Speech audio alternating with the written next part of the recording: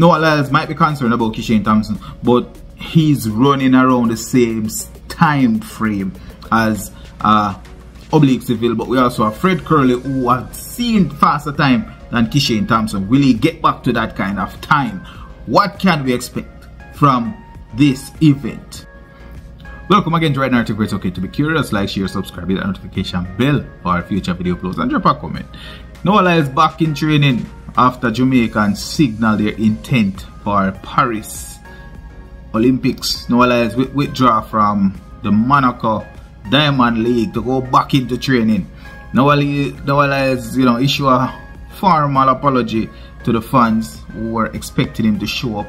He is obviously the man to beat. He's a world champion for 100 and 200 for 2023. 2024 is an Olympic year, and a lot of people always want to be there on the big stage. Now, the marquee event in track and field obviously is sprint. It's the 100 meter. If you want to prove that you are the fastest in the world, you are the fastest, you have to win the 100 meter in the fastest possible time. Noah Lyles, he had some success in 200, 100, and the guy is versatile enough to run 4x1 or 4x4. The guy is a complete athlete. Now you can see that he admires the Jamaican culture. He even got himself a Jamaican girl. You have some Jamaican blood in him at this point, doing some rap music. His girl rapping about her beau. But I don't think his girl is the biggest thing on his mind at the moment. I think you have Oblique Civil, who was on his mind. They were running around about the same time. But the thing about these athletes, they are like Noah Lyles, very well trained, very well coached. They know how to win in the big moments. He represents a continent. He represents USA of America, right? He represents the USA. Now, he represents everything that the USA stands for. He's even the fastest man in the world according to the USA. They don't care about any other country. That's how much he have riding on this. Alongside Sha'Carri Richardson, nobody else is faster than these two until you go over to the little island of Jamaica where the sprinters are built and made. And any given day you'll find a new sprinter. And Kishane Thompson is putting the fear of God in Noah Lyles at the moment. Noah Lyles decided that instead of going out there and running and continue his Diamond League conquest, he's going back to the drawing board. He's going back into training. Now, will it be enough? Will the training be enough for Noah Lyles? He's never run 9.7 before. Kishane Thompson PB with 9.7. Noah Lyles, he have a PB of 9.8, 9 low 8s, and we're seeing where Kishane Thompson was literally just jogging and getting his feel of the races and getting to that PB that Noah Lyles have. Oblique Civil putting in some good work, getting that similar PB right around there. I'm not saying that the US team is not fully capable of doing amazing things, because Jamaican team, injury could rock them, confidence could rock them. They could go there and in the big moment they just freeze up. They just don't produce. We also have, I think Jamaica got the team that they would have preferred to have even last year. We have Akeem Blake, Oblique Civil, and Kishane Thompson. That's a very, very good team. I don't think Jamaica could look for a better team at the moment where we are in the 100s. It's the best team that Jamaica could get. Akeem Blake could put some problems. He could run a race where he knocked out anybody.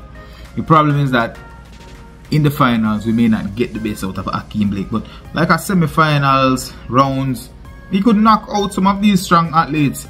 Kishane Thompson is running very well.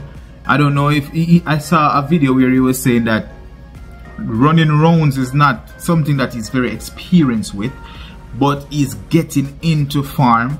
I saw that he went over to the Diamond League. He did to that meet in Hungary.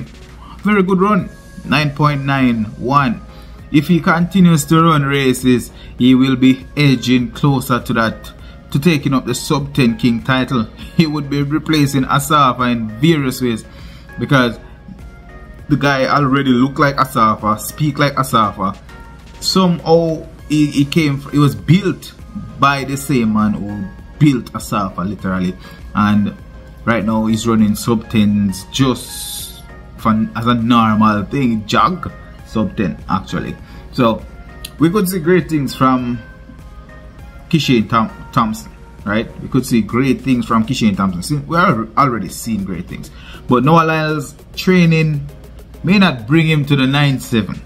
Could it bring him to 9-7? And if it did, what would you take from it? He had been running a long time. He had been putting in a lot of work. Will 2 or 3 weeks be enough to bring Noah Lyles to 9-7 shape? What would be his best opportunity to beat Kishane Thompson? Kishane Thompson running the way he's running now. Not even finding a new gear. Running the way he's running now. We don't even know what his fastest time look like. We have seen Noah Lyles consistently for a while. He would run alongside a very good athlete and he would pass them. He have that top end speed. We saw him with Oblique Civil. The top end speed kicks in, and there are times when he would, it seems like you can pull the best out of a Noah Lyles. But is he 9-7? Would you say he has that 9-7 in him? Can he train himself to get to 9-7? Will this additional training boost him to the point where he wants to be, or could it break him? Because we're talking about a guy who is interested in running the 4x4, the 200s, the 100s. He is the face of American athletics. Now, I said that Kishane Thompson, out of nowhere, is the face of the 100 meter, is the face of sprinting. One might say, hey, this guy is too young, too new to be considered the face. But his time represents the face. Noah Lyles' time does not represent the face. Even Omeniala have better time than Noah Lyles. And that's where we could draw the line and says that the time doesn't make any difference, because we have seen Omeniala in the big races. He just doesn't show up. But he give you a very good time every single year. You can expect a 9-7 high, 9-7 from Omeniala. But when it's the time, when it matters most, you may not see anything from Omeniala. He may just freeze up. You may not, it just give you something early season, which proves that he's very fast, but he's not necessarily the athlete that have the consistency. You know, Noah Lyles being the athlete that he is, running rounds on top of rounds and getting faster as he goes on. And Kishane Thompson saying, I'm not used to running rounds, I'm not used to controlling my efforts. How does this work out for Jamaica? How does it work out for our team Jamaica? And as I said before, Jamaica have one of the dream 100 meter team at the moment, with Oblique Civil, Akeem Blake and Kishane Thompson. They could make a run at the 100 meter 4x4s, the 4x4 gold. They could take a swing at that. It's very interesting how much a single Jamaican championship trials make. It's just impressive how much a single event changed things. This is pushing or promoting the Olympics in a totally different way. It's just pushing it out there where the excitement is off the chains. It's through the roof. People are now interested in seeing what the marquee event, the 100 and 200 meter, have to offer. Noah Lyles had been confident. He has boosted his confidence for a long time now, talking a lot, even saying that, you know what, I want to see what the Jamaicans have, right? But the Jamaicans showed him, and it's not exactly what he was hoping to see. He wanted to see something, but it's not what he was hoping to see. I want to know what you guys think. Drop your comments down below. Let me know what you think. Do you think that Noah Lyles will be able to get to 9-7 shape within just 2 weeks of training? Do you think Kishane Thompson is consistent enough to push Noah Lyles to the brink? Do you think that Kishane Thompson will be able to run the rounds during the Olympics and get the result that the country and the world is looking for? Do you think Oblique Civil may be a dark horse in that race, because Noah Lyles might be concerned about Kishane Thompson, but he's running around the same time frame as Oblique Seville. But we also have Fred Curley, who have seen faster time than Kishane Thompson. Will he get back to that kind of time? What can we expect from this event? What can we expect from the Olympics? Will Jamaica come back into the frame of things, getting a male sprint medal in Olympics?